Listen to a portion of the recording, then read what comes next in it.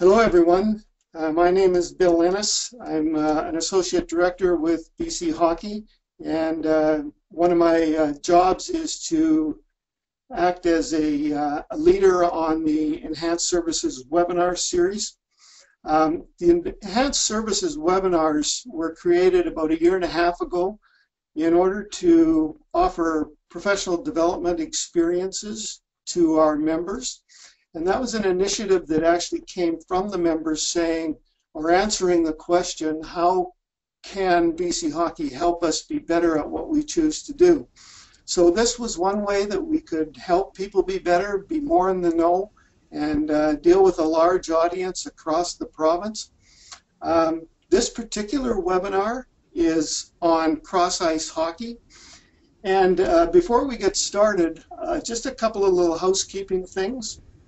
The webinar is expected to be 30 to 45 minutes. Now that's not a lot of time when you talk about being passionate about a subject, and people tend to want to talk about it. But we find that people just sort of drift off and drift away after about 30 to 45 minutes. So my suggestion is that we keep very close to that timeline. And if we have to have a follow-up webinar or a series of webinars on this topic, then so be it, and we will get to that. All delegates are on mute. If you do want to ask a question, please use your chat box. We won't be able to answer all the questions this evening, but we may choose one or two that are particularly important to the topic, and we promise that we will do our best to consolidate all the questions that will be asked and follow up with you on those questions and answers that we have for them. So, our presenters. This evening our presenters are led by Michael Butler. Michael is the manager of coaching for BC Hockey and also is the manager of school programming. Michael is joined by Aaron Hoffman. Aaron is our BC Hockey coach coordinator.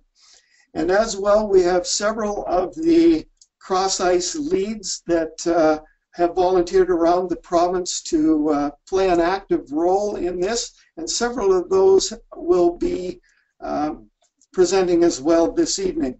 So without further ado, I'll pass everything over to Michael and we can begin the presentation. Perfect. Thank you, Bill. Welcome everybody to this webinar. Thanks for contributing your time and your busy schedules for this Enhanced Services project. This is a new webinar format we're using, so I hope that things work smoothly. If they don't, I'm sure I'll hear about it. But I'm lucky enough to be surrounded right now by a number of IP leads that will be presenting on various topics through this seminar. They sort of have been handpicked throughout the province to be the conduit of information from our office, from Hockey Canada, down to the minor hockey associations, and so far we've had a great success with them. I think we're finally rounding the corner in terms of buy-in from minor hockey association coaches and parents, having seen the product in play for the past few months. Basically, we're going to go over the mandate here. The mandate here that was brought forward to our board of directors by the district presidents is that all minor hockey associations operate the IP program and utilize cross-ice systems for participants below the ATOM level. So that's basically everything 8 and under. So I know a number of different areas in the province call IP different things. They call novice different things, but in general, anything below the ATOM level is required to operate on a cross-ice surface. So if you guys have questions on sort of the timeline that this was implemented, the decision-making process, I can cover that at another time. It's also located on a memo on our website, which might be helpful for you guys to view. But Jeff O'Keefe, one of our leads, will be going over some of the resources that we have on our website. Our agenda today is basically going to go over the benefits, which are, I'm sure you're aware of by now, but we're just going to reiterate that with Aaron Hoffman. We'll talk about current resources with Jeff O'Keefe, who's our IP lead out in the Okanagan region, who's done a lot of great things with video and sort of parent presentations and Coach One seminars. We'll touch on MHA guidelines and best practices. That'll be with Lee Richardson. He's representing the South Island right now, and he's done a great job in mediating a lot of the early issues we had with some of minor hockey associations out here. And he's a very strong leader in the position. And then we'll talk about the future of the program and what we're going to do to develop players as they go into the Adam division, addressing some of the issues that have been raised forward by our districts and minor hockey associations, by parents, by coaches.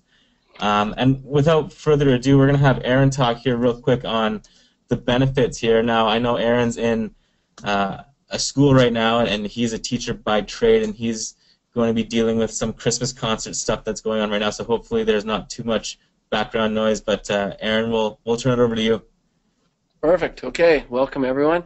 My name's Aaron Hoffman, and I've got the best job on earth right now. I get to work with a whole bunch of great coaches, and two of them are right beside me, and I got Michael Butler, who's been amazing as far as getting me all the tools necessary to do my job. First of all, I just want to give you a quick background, and this is why I'm here.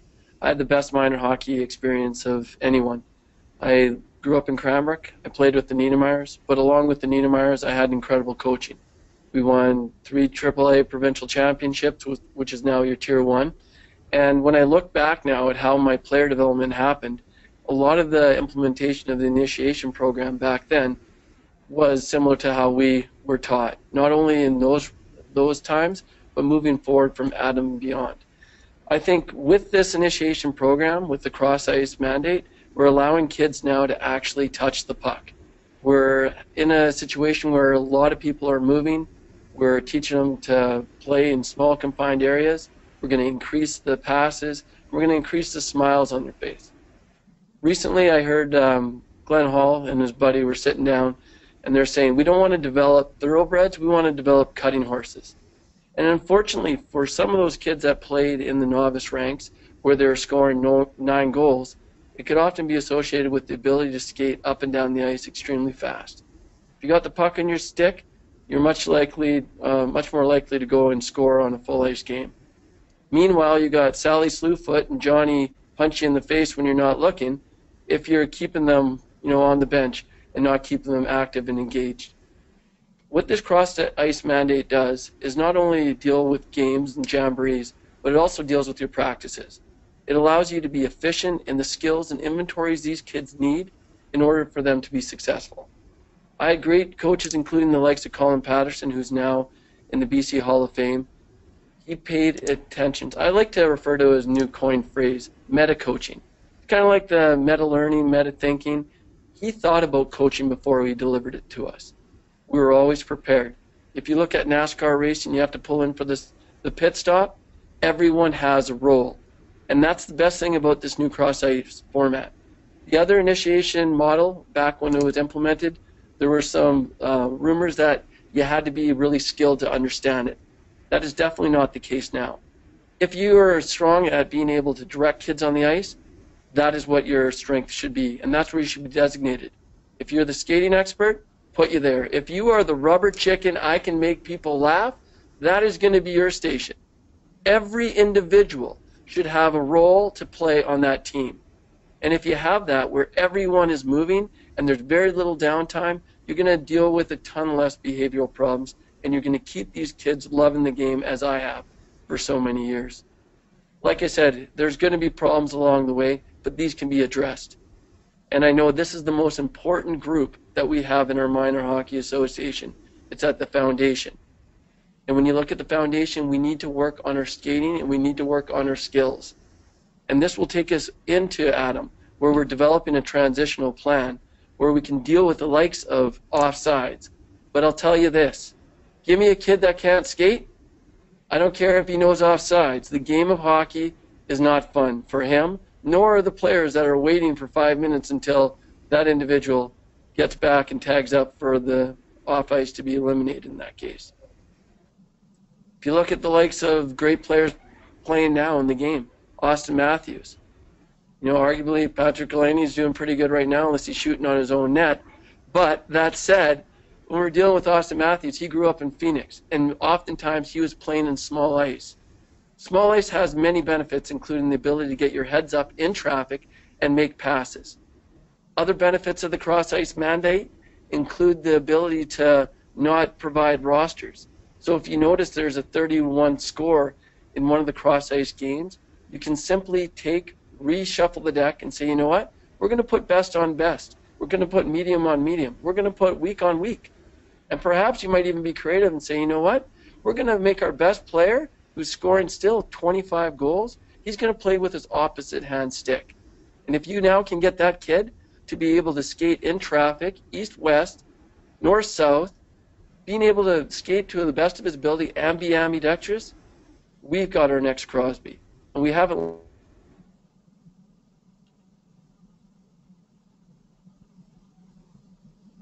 to go the next mile. Moving forward, I know there's going to be a lot of problems with coaches not liking to go away from the past and the way that we dealt with the game. But I know moving forward, we've got the great likes of Lee Richardson and Jeff O'Keefe that will continue to make this product an amazing product for all of you. I can't wait to hear the questions that are going to come up. I know it can be a great thing, and I know when I'm on the ice with kids, regardless if they're small or up to junior age, I can put smiles on them. We need to look at deliberate practices that are going to have kids moving and dealing with the inventory skills that are necessary for them to love the game all the way into adulthood. We're not developing NHL players, nor are we caring about wins or losses at this age level. We're working on skill.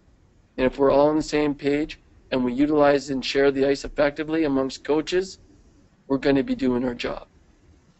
Part of this campaign that I love so much is when you actually get to sit down with the parents and coaches alike and tell them of the benefits and tell them that their role is crucial into making this work or not work. We just have to look to models including Finland, where their goalie mentorship program has developed the likes of Mika Kieprasov, in case you're a Flames fan like I, who was pretty good back in the day, along with Pekka Rinne and several other goaltending. It's because a consistent model has been set. USA Hockey, Swedish Hockey, Finnish Hockey have taken our program that we had developed in the early 90s. And now it's our turn to bring our game back, and it starts at the foundation. I know there's going to be other things coming along the way, but I know there's champions in the program, and our job is to identify those people, like the Lee Richardsons and the Jeff O'Keefes, that can deliver a great product and keep it moving forward. So when you do know that person that does a great job, his job can't be like Colin Patterson. We got to keep this job going for a long time. And that's the problem. When the Colin Pattersons go by the wayside, oftentimes it's too easy to take your top 5 stars, try to make them better instead of dealing with everyone and making them all successful on the ice. I'm so glad that I was given this opportunity to take on this role with BC Hockey and be here to develop for you guys. I hope you share the passion for my game, because I'm sure you have probably something better to do close to the Christmas holiday if you didn't love the game as I did. It's nice talking to you. Talk to you soon. Thank you, Aaron. Aaron shares the sentiments of a lot of us with regards to development of athletes at this age. The long-standing tradition of having gameplay dynamics systems is just not conducive for physical literacy at this age.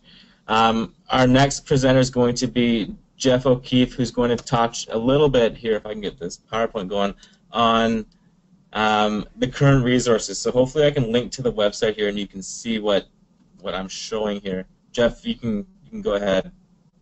Great, so hopefully you guys can hear me okay. So as Michael's showing you, this is the Initiation Cross Ice Hockey website. So just to get to this site, you go to the BC Hockey homepage. There's a link under programs, and it says Initiation Cross Ice. So when you scroll down, this first little blog here sort of gives you just a quick overview. So yeah, that's Michael showing you there. So when you get to this site, it just shows you sort of a quick overview of what cross ice hockey is and the reason why BC Hockey is so excited about it. And the first thing you see there is sort of there's an LTPD link webpage. So it just shows you how sort of the cross ice hockey fits into the long-term player development program. And then it just shows you there's a link there in blue to the media release explaining that came out a few months ago and explaining what was coming. And you see there's that blue box at the top of the page that says practice plans. So maybe we'll go back to that in a minute. But if you scroll down where Aaron or where Michael is there, or you can look at practice plans right away. Oh, there we go. Okay, so if you go down to this section, which is just a bit below, it's really comprehensive. It's pretty phenomenal, the amount of information. I mean, if I was a minor hockey director or a head coach, I could probably go here and get everything I need if I wanted to, dive in with the cross-ice hockey program, which I assume, from what I've seen, is a lot of, or actually almost all associations have so far. So, but if you're a parent or if you're just a coach or just someone with questions, a good place to start is the frequently asked questions link. So starts right from what is cross-ice hockey, what is the BC hockey mandate. So it takes you right through, gives you the nuts and bolts of what the program is asking for, what it's mandating that associations do. Again, how it fits into the long-term player development, some of the benefits, some of the stuff that Aaron touched on beforehand, and it goes into, obviously, frequently asked questions. So that's a good place to start if you just need more information. Another good place to start if you're a coach, you go back, Michael, maybe, is up where we saw practice plans there a minute ago. And if you're sort of, okay, I get the cross-ice hockey concept, what am I supposed to do as a coach? What's my next role? A good place to start is that practice plans link. So that gives you a link to this page. And I mean, this link's from the initiation cross-ice hockey, but really when you say cross-ice hockey, because it is Adam and down, it does apply to initiation and novice.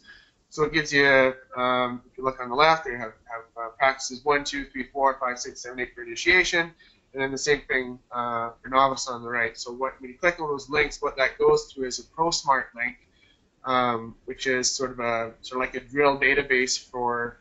They have other sports as well, I'm told, but they have a ton of different hockey drills. So it'll give you a page like this.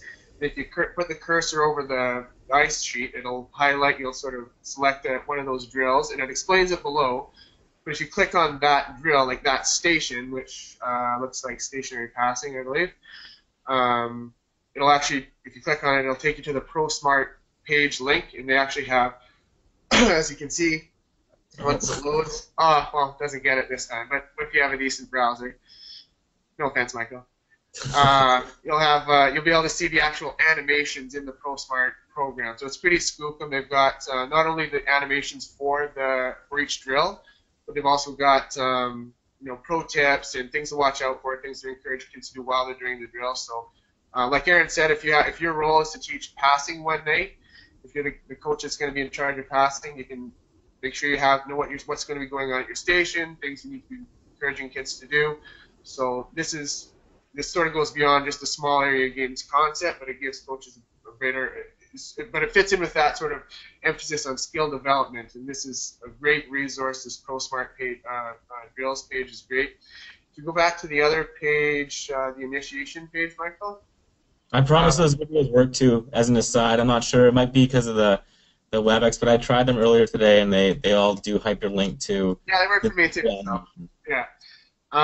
If you go down, some more resources for drills is a link to Drill Hub, Canada Hockey Drill Hub at the bottom, which still has a ton of drills, but what the really skookum resource is, if you can get it, is just a little bit lower, where in black, where it's the Hockey Canada Network app.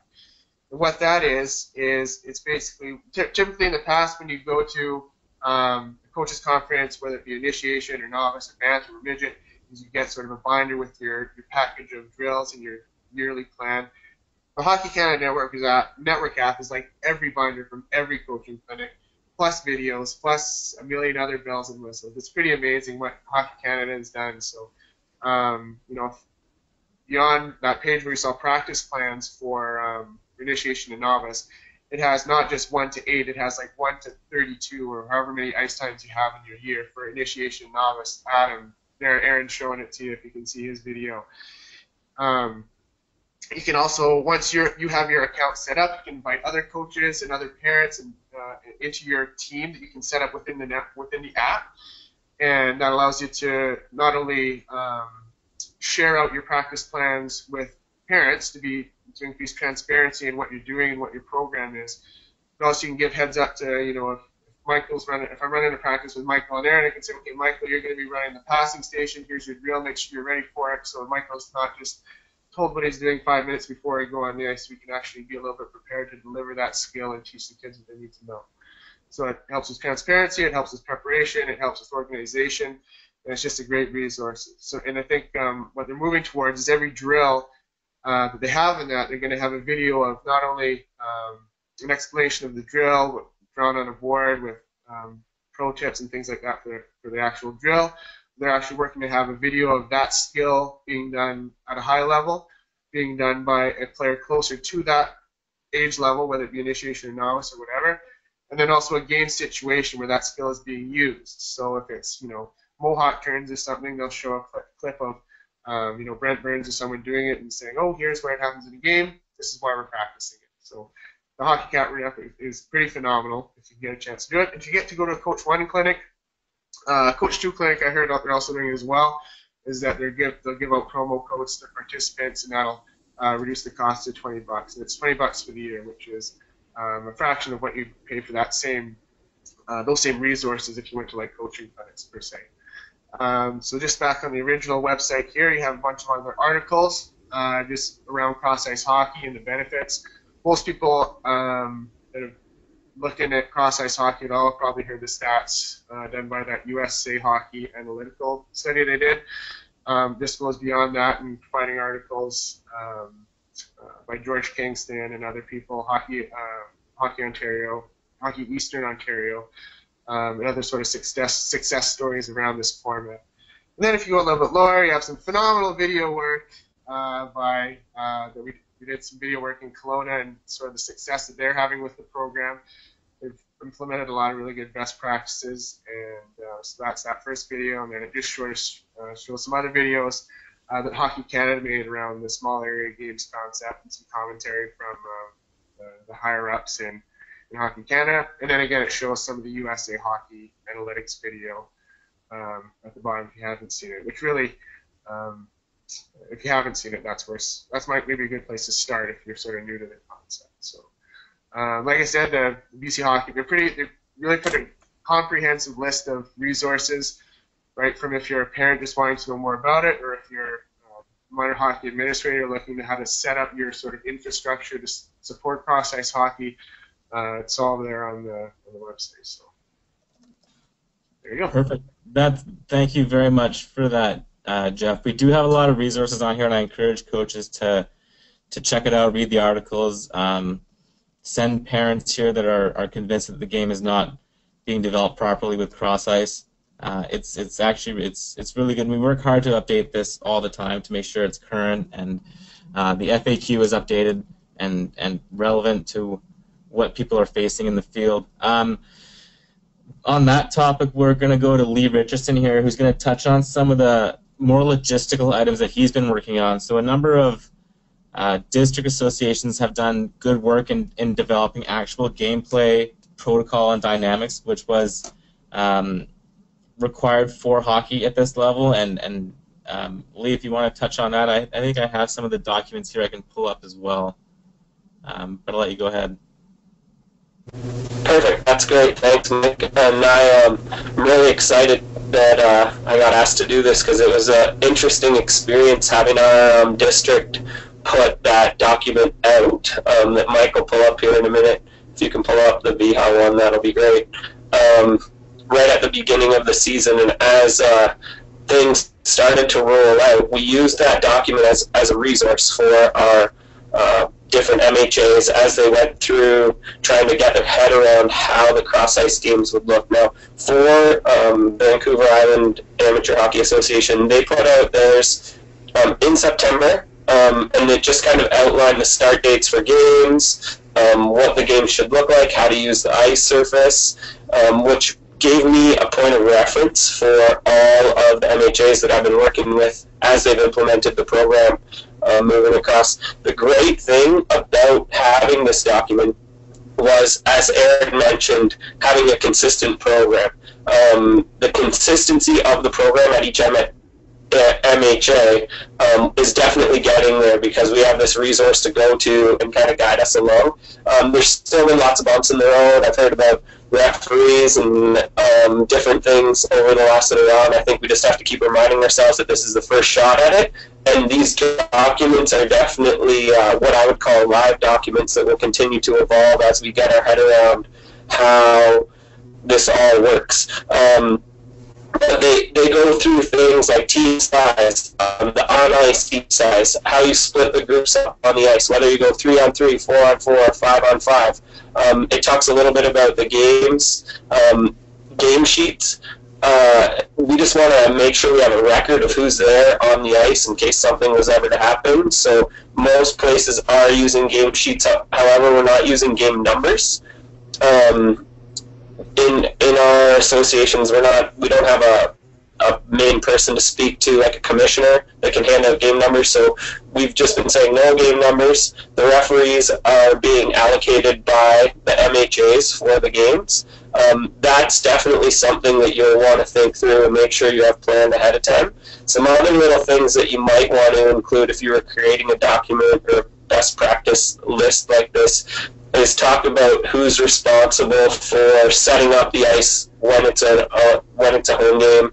Make sure that those things are delegated. Those are some issues that we've run into, having visiting teams, helping with stuff like that. Sometimes isn't the easiest thing, so there is things that can be added to the document. This is the Pacific Coast one that he's got up now, and as you can see, the VHA one, or the Vancouver Island one, was mirrored off of this, and they designed it off of this one.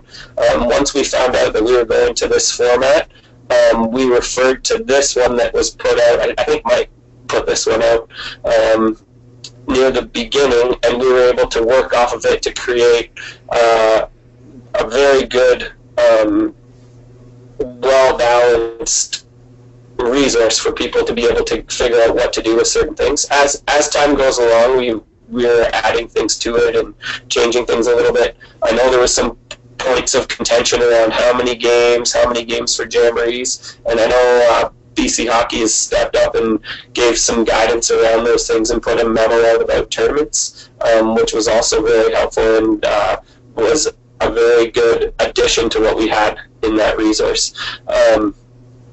We want to make sure that when we do put these types of things together, that it's in the spirit of what we're trying to do. And some people take the guidance on those quite literally, so it makes it a little bit difficult when there's a lot of gray area. Like Aaron was saying in his presentation, there's no rosters, so we can shift kids around, do things differently, make the teams balance so that the games don't get out of hand, so that certain kids don't control the games, which is a huge asset. And the spirit of this program is to make it so that the kids are having fun rather than having a competitive hockey game. And the sooner that we can get to a place where people don't see this IP hockey as that competitive game that they're used to, the better off we will be, and I think more skills driven. What I've seen in the last couple of weeks going to the rink has been great. Lots of skill development in between the blue lines while kids are playing those cross-ice games at each end. That part's been fantastic, and I think just adding that amount of time for kids, having no bench time during the game, is going to pay off over the year. And as we get closer and closer to a time where people haven't played full ice games already, like right now, our IP4s have already played full ice games before on Vancouver Island. So as we get them moved up to Atom and transition them into the Atom program, we're going to have less issues come up around we were doing it this way before, and kids will be really used to this program where they're moving all the time, which is going to pay off, as I said, in a lot more. Think about it, if a kid's moving the entire time when they would normally be sitting on the bench, which on most of these teams would be a third of the time, they're going to get at least 2/3 more time on the ice, which is going to be great for their development. I think overall we want to make sure that we're focusing on these best practices and keeping them evolving. As I said, I see them as a live document, and I hope people see them that way. We're always going to be learning and adding new things to them over the next couple of years as we roll out and move into the Atom transition plan as well. Perfect. Thanks, Lee. That was a good explanation of what's out there, and we're going to work as a branch and with Aaron and with our IP leads to develop best practices for minor hockey associations, tiers 1 through 4, 4 districts. Districts that have stepped up should be commended with their adaptability for the mandate, and I think that their support has gone a long way to make this program a success with the quick implementation that we've had. I'll go quickly here into our next and final sort of section here, and Aaron and I will go on this. Basically, Aaron touched on it a bit earlier.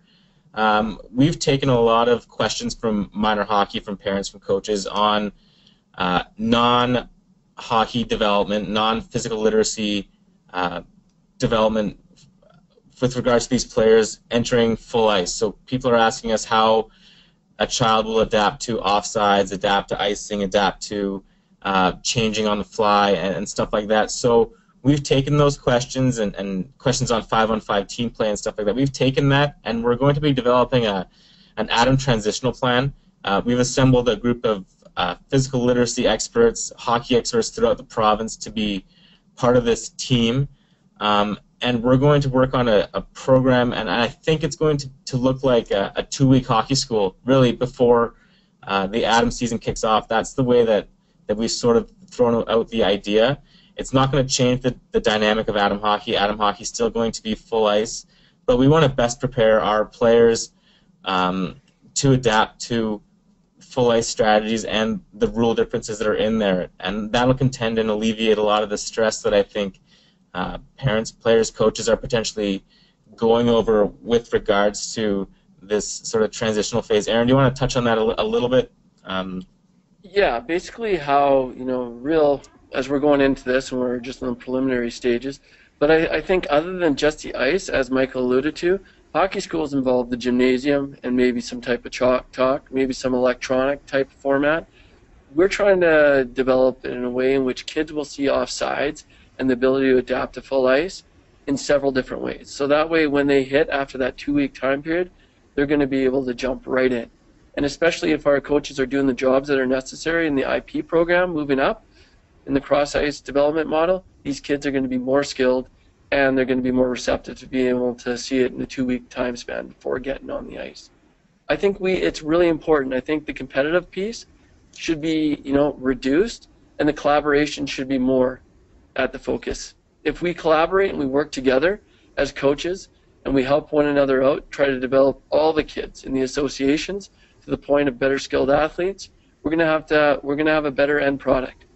And I think with this ATOM transitional plan, I'm really excited about this because this is going to, I think, honestly be a seamless approach for kids moving forward after this year on developing from cross ice to the full ice model.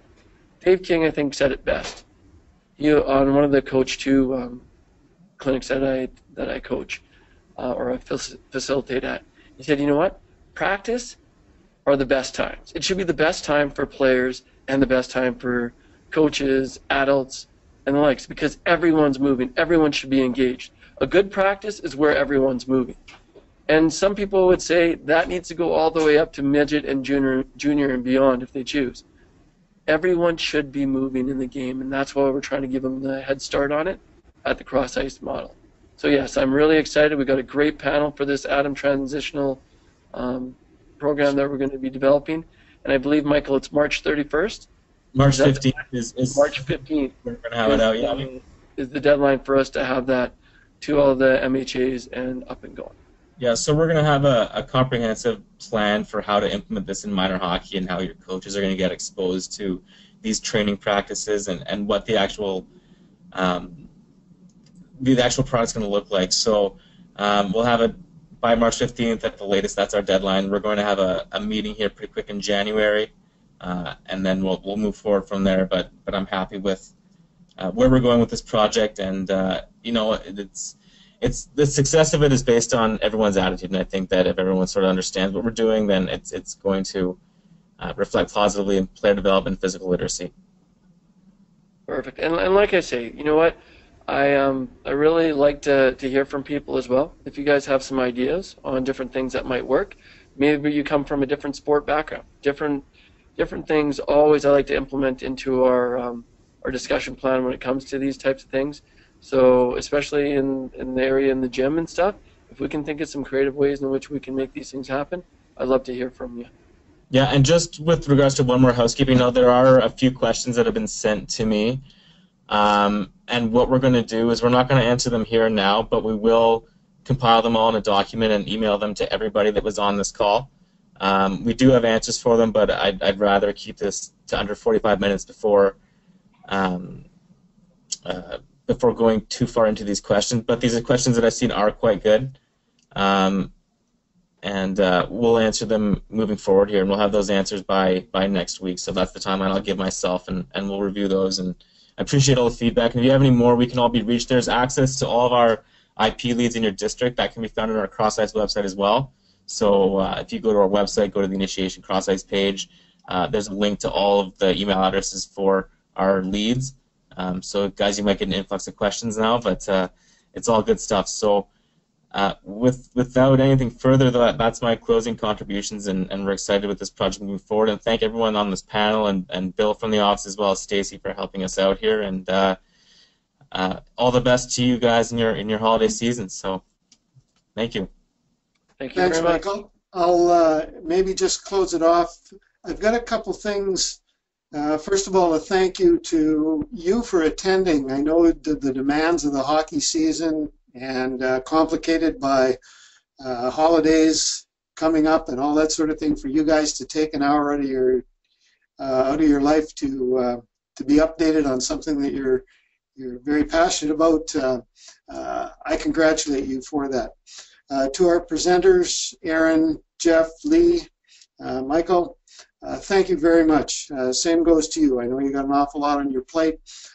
Those district leads that you have established, Michael, are absolutely key. And if anyone in the field has questions, make sure you get a hold of these guys. These guys are good, and they can help you out based on their own personal experience and the ability to work together as a group, and the experience that everyone else is having as well.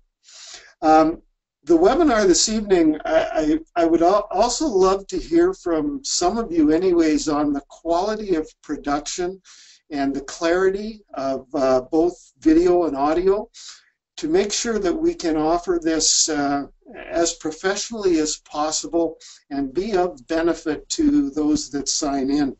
So if there are questions and or comments on the actual webinar itself, I'd love to hear from you.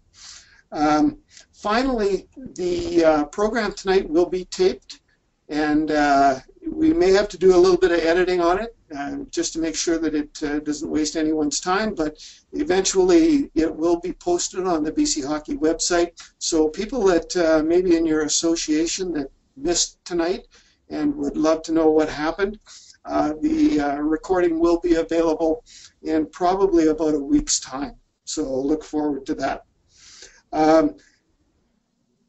The last thing is, if people have comments on whether they would like to do this sort of webinar again, so part 2, part 3 of this type of presentation, I think it would be really important for us to hear from you on that end of things. And maybe we can drill down a little deeper and answer some of those questions that you have, or start working on other projects and show you what the transitional phase will look like, et cetera, et cetera. So if there is interest, and if this went well, please let us know, and hopefully we can go from there. And certainly a episode 2 or episode 3 is within the realm of our possibility. So in saying all of that, thank you very, very much. Have a great holiday season, and good luck with the kids. You're lucky people that get to work with them. We get to work a little bit behind the scenes, but when you're on the ice with them, have a blast, because I know they are too. And I thank you very much for your efforts with them. So on behalf of everyone, thank you. Have a great Christmas, and hopefully we'll be able to do part 2 or an extension of this sometime in the near future. Thank you, everyone.